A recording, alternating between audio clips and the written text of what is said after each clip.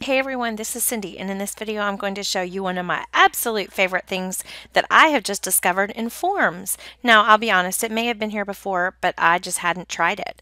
So I'm going to start a new form. I'm going to add a new choice question, and I can type in the question, which campus, blah, blah, blah. I could finish the question. But in the past, I had to actually type in every single campus as an individual answer. But I already have this list in Excel, so I'm just going to copy them. I just highlighted and Control C copied. I'll go back into my form. I go into option 1, get ready, Control V paste, and they all go in. That is so exciting. Now, I do need to come and just get rid of this last option because if you remember, there were 2 options there. But that is such a time saver. And one thing I didn't know, this is also embarrassing, I thought there was no way to move them around, but if you hover over and you want to move it around, you can move your answer choices around like that. So that's 2 things I love about forms.